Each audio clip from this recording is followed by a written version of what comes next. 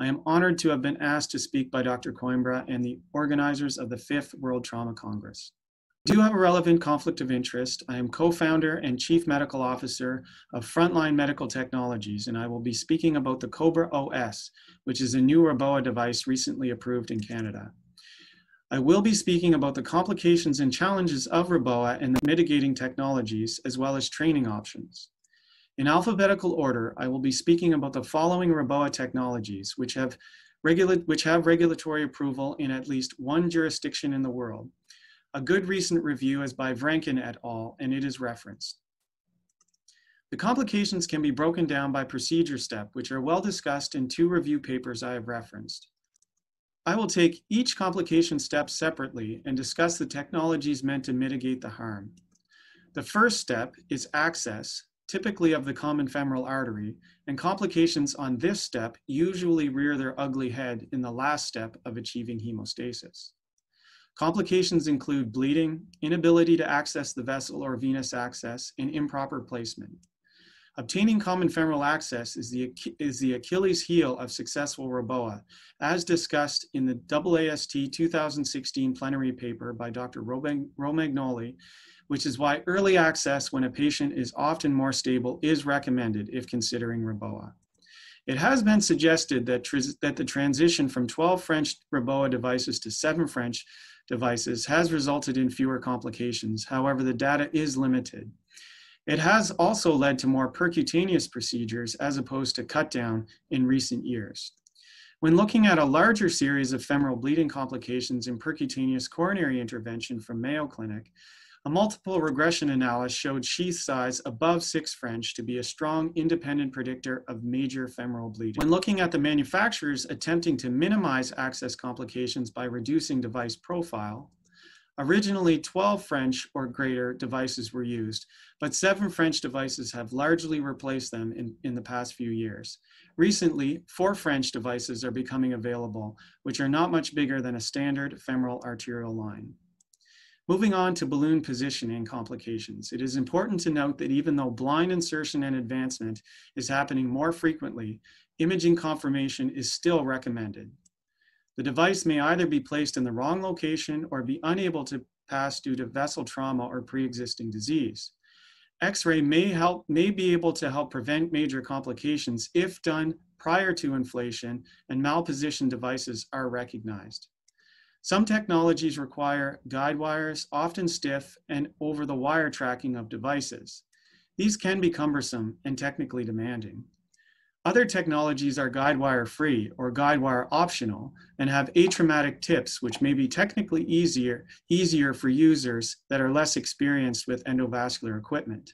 The J or P-shaped tips are meant to prevent inadvertent branch vessel cannulation.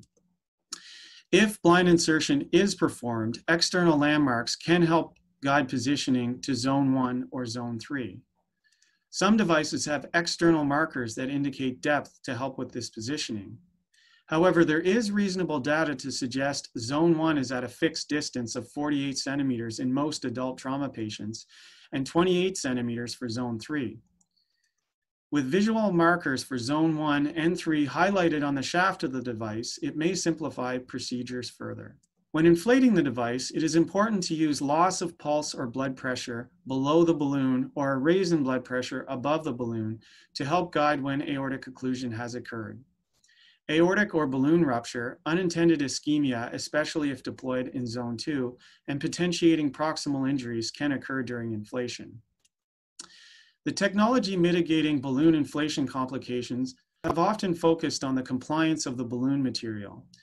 Non-compliant and semi-compliant balloons, often used in angioplasty procedures, inflate to a set diameter but do not overinflate easily. The REBOA balloons from REBOA Medical are one example of this and inflate to either 15 millimeters or 20 millimeters, but no further.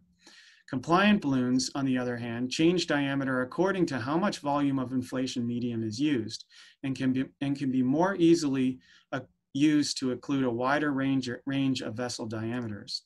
Most REBOA devices utilize compliant balloon materials to achieve aortic occlusion. An interesting innovation implemented in the new semi-compliant balloon P-REBOA Pro device is a safety valve release that can help reduce the rupture risk when not using a fully compliant balloon. Other technologies have focused on changing the shape of the balloon to allow for safer overinflation and help prevent rupture of the balloon or artery. For example, the Cobra OS has a built-in reservoir for excess inflation medium to escape once aortic occlusion has occurred and inflation continues. Once the aorta has been occluded, there is limited time before irreversible ischemia occurs below the balloon. REBOA is not a treatment in and of itself and is only a bridge to definitive surgical treatment. The complications that can occur besides ischemia are access vessel occlusion due to static flow, supraphysiological pressures above the balloon, which can be especially dangerous in patients with traumatic brain injury, and migration or prolapse of the device. According to the most recent American guidelines for REBOA use, REBOA should not be done if definitive bleeding control procedure cannot be done within 15 minutes and should be limited to less than 30 minutes in zone 1 and less than 60 minutes in zone 3. In other words, full occlusion should be minimized as tolerated by the patient, but deflation complications can occur as well.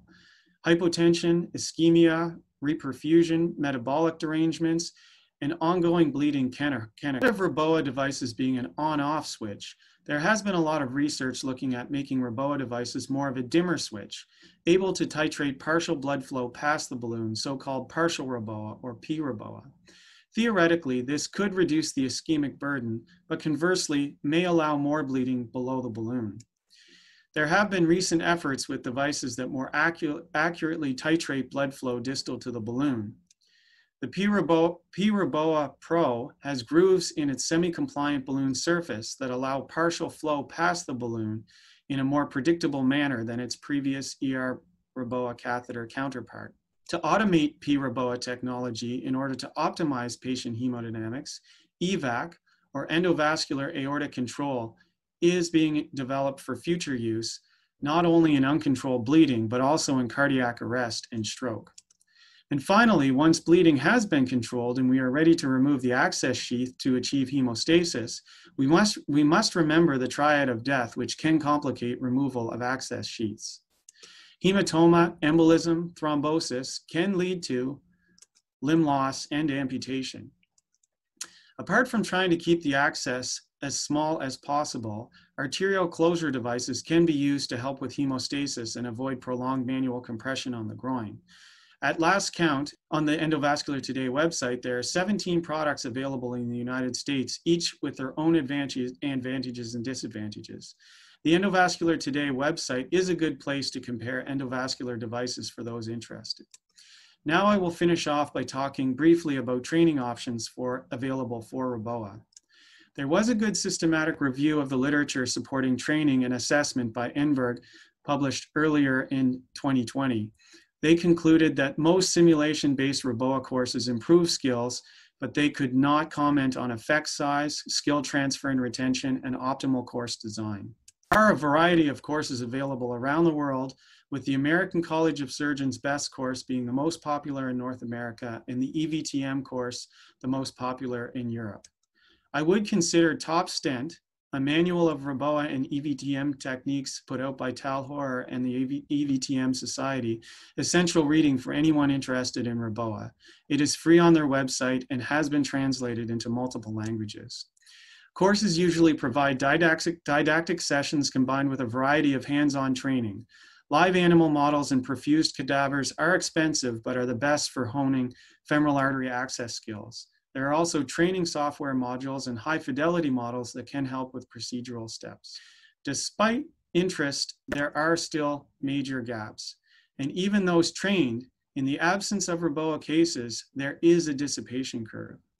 And training is only one part of a system-wide approach that is required to implement a successful REBOA program. In conclusion, complications, technology, and training all affect the risk-benefit ratio of REBOA. In the past, with inadequate training and technology, the complications were grave and the risks outweighed the benefits of REBOA. However, as the technology improves and training becomes more widespread, the complications will undoubtedly lessen, leading to better patient outcomes.